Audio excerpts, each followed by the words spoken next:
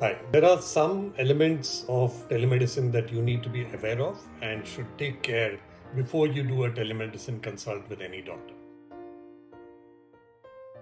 I think the first very important bit is that only a doctor with a lot of experience in having seen thousands of patients over many years can easily do telemedicine because they would have seen enough cases like yours to be able to then guide you properly.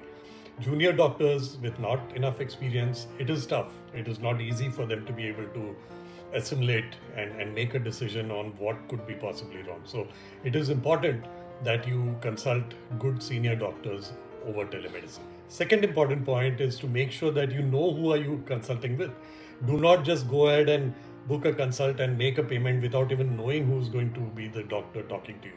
Many platforms show up profiles of multiple doctors who seem good and senior, but then they ask you to first make a payment and then you don't know who you will end up talking to.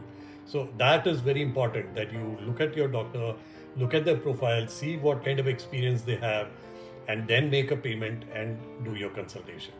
The third important point, one of the very simple ways to check is that it's not easy to get senior doctors, good experienced doctors, just like that on a phone call.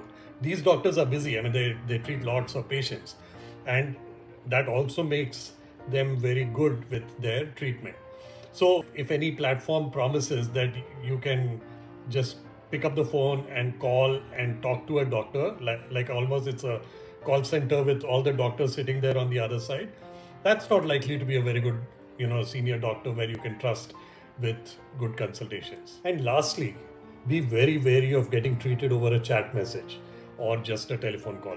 As our senior doctors who've been, involved in building up the DocGenie platform and the processes tell us, video consultation is very important. It is a very important tool for the doctor to be able to see the patient, see their body language, look at your energy levels, understand you, look at you, talk to you before they are able to, make a good judgment, also including all the test reports and all that you show them.